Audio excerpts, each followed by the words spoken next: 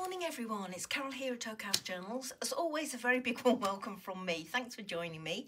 I'm going to do the 50 stack challenge this morning and I'm going to do guest check number 33 as you can see. And the prompt that Amy has set for this guest check, or how to alter this guest check, is that we have to use a hole reinforcer.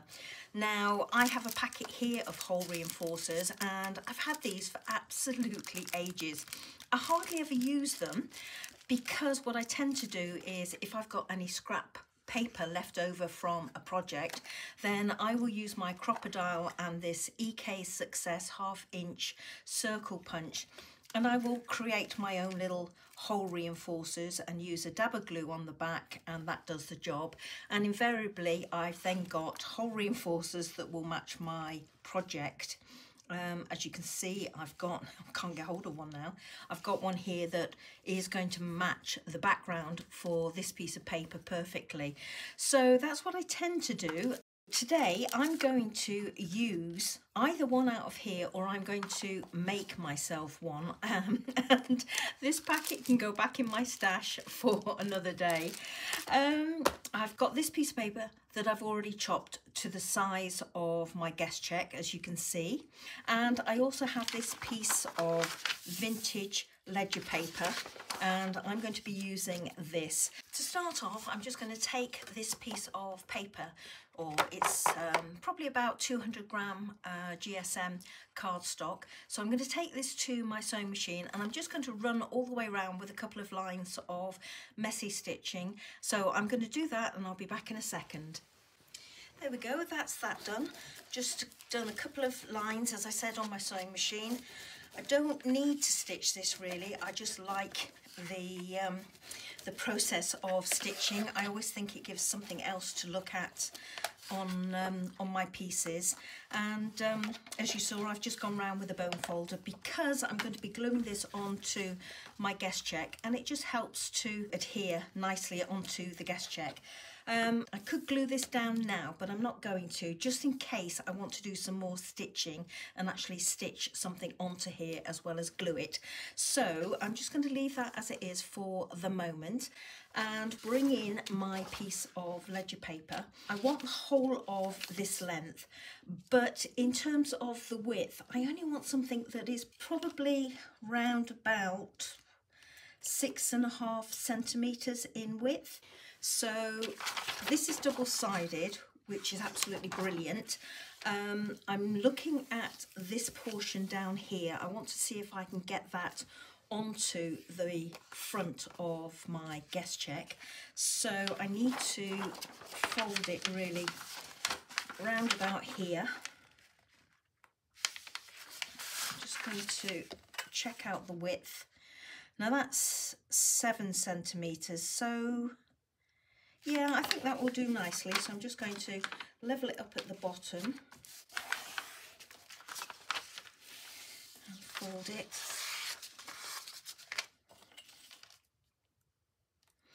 And I'm just going to mark off 7 centimeters and then cut it with my knife. So I've trimmed my piece to 7 centimeters, and as you can see, I folded it over, so that's what it looks like on one side and this is what it looks like on the other. Now I want this portion here, so I'm just going to fold that over. I want this portion here to be uppermost on my guest check, and I'm going to flip it round the wrong way so that the text, when I turn it over and do this, and then if I fold that down, all my text is readable. When I open it up, obviously it won't be. And if I look in here, as you can see, all my text is upside down. And on this side, I haven't got much detail. Whereas here, I've got loads of lovely detail that would be nice to have. So what I'm going to do now is I am just going to take a smidgen off this folded edge down here. So there we go, I've just taken a small smidgen off the end, or off the edge. So this is the piece that I want on the front, so turning it round the wrong way, flipping it over.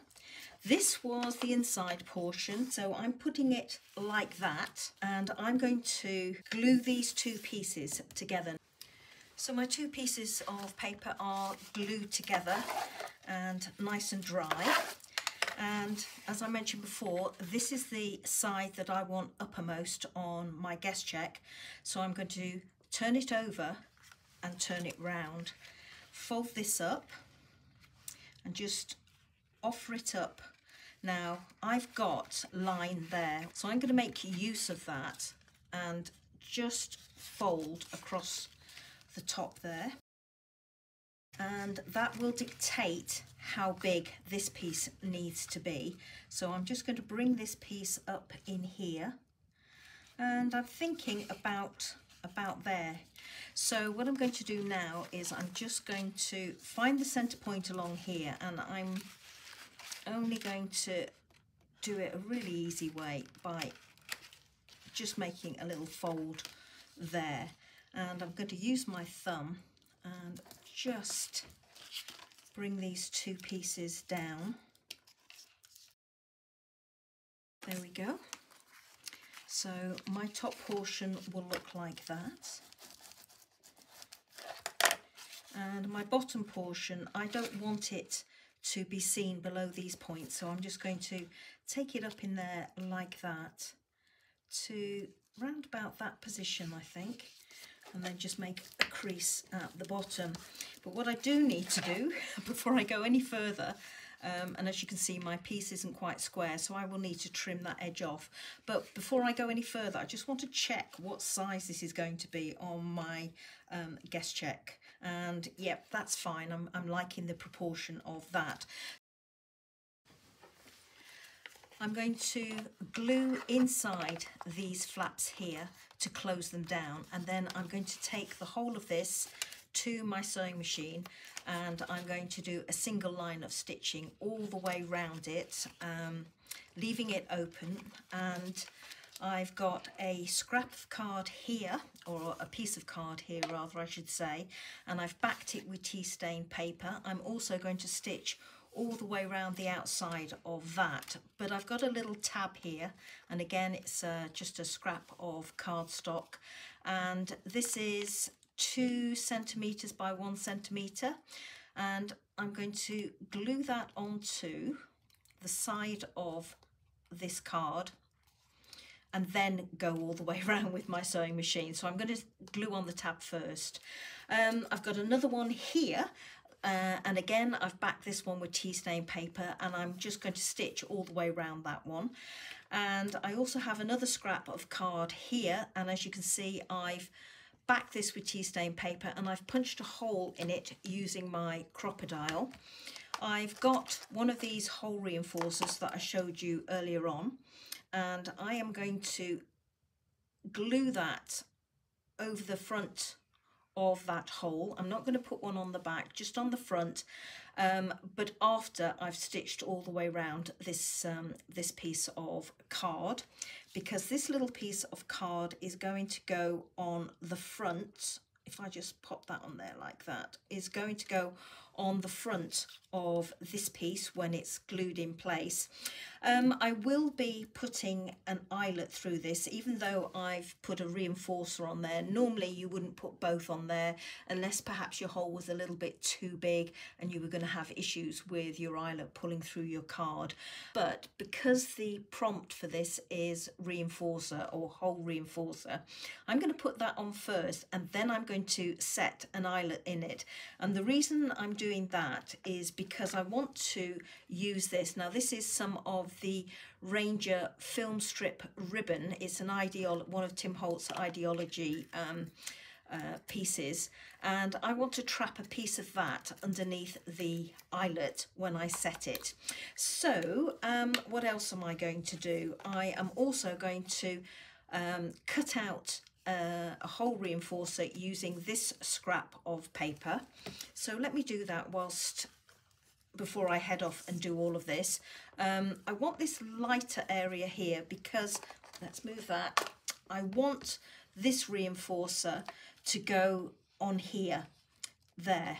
So I think, let's just see, yeah, I think that lighter portion is going to be best. So I'm just going to use my crocodile, punch a hole out, get my little tiny 1/2 inch EK Success punch, and just center up that hole that I've just punched with the crocodile and punch it out. And there I have my hole reinforcer, and that is going to go on there. Now I think I would like to put one on the underside as well, so I'm going to punch out another one, exactly the same process, and flip it over. So now I have my 2 hole reinforcers for on here, but as I mentioned, I need to go away and I need to stitch this first. So I will be back when all the rest of that is done. So here are all my pieces stitched round, and I have gone round everything with my bone folder to smooth down the stitching on the reverse. So now all I'm going to do is just touch the edges with a little bit of Distress Oxide Vintage Photo, just to get rid of the white core, a little bit on the back as well. So I mentioned I was going to set an eyelet into this because I wanted to attach a little bit of the film strip. So I'm just going to cut off a little piece of that. I think that's probably about all I need.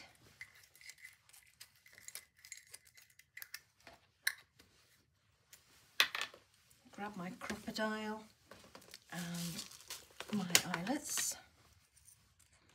And I'm thinking that might actually be a little bit too big, that piece. So I am going to trim it down a little bit. Let's trim it down to there, like that. Take a bit more off here. There we go. I think that's going to be fine. There we go. Do something like that. So I'm just going to make a hole in my film strip. Grab an eyelet. And there we go. So I've got a little edge sticking out there, so I'm just going to trim that off. And that can swivel round or not as I want it to. I think I actually might have it swiveled to one side like that. I'm going to position this on here where I want it to be, and I'm going to glue along the top here, down this left hand side and along the bottom. But before I do that, I want to put a little piece of string in here, and I also need to have my reinforcers at the top. So I think probably I need to go in and do that first. I need to center up my piece on there, make a dot.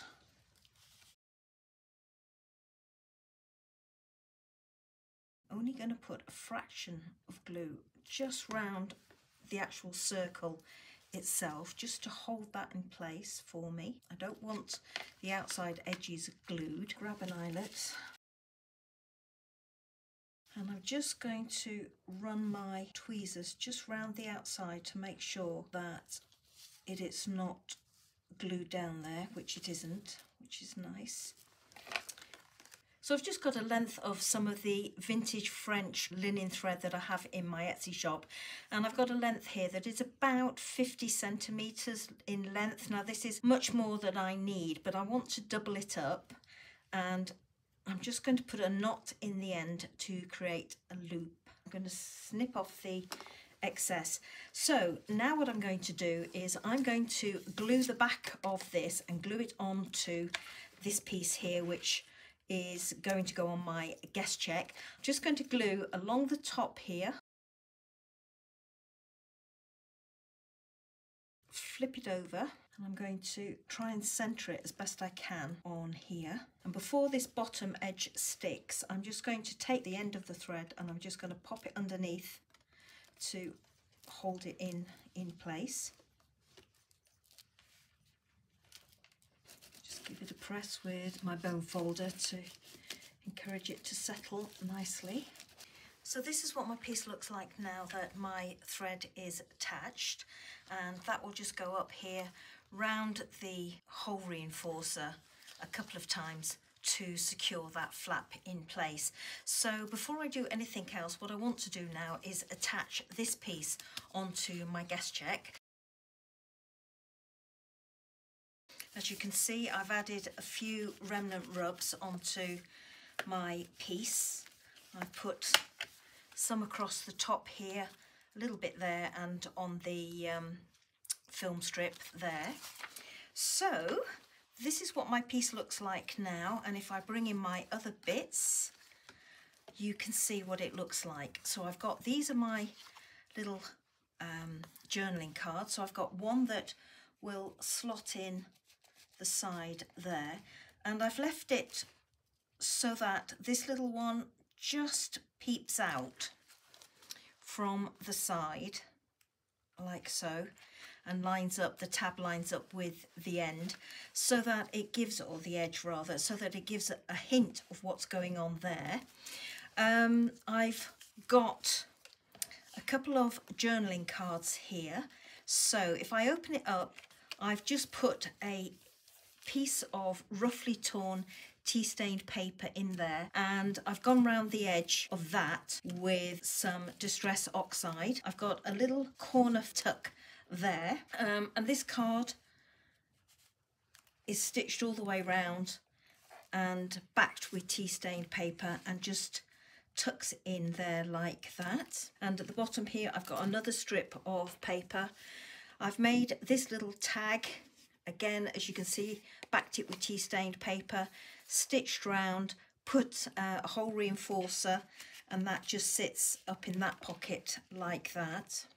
That flips up, and then this little one goes behind here like that.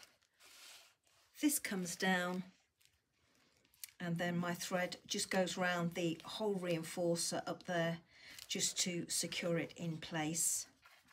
And there we go. That's my completed guest check for this prompt, and that was hole reinforcer. So there we go, everybody. Hope you like this. I'll put some photos at the end so you can have a closer look. And I'll see you for the next prompt, everybody, which is prompt number 34, which was number or numbers, I believe. Okay, so bye from me.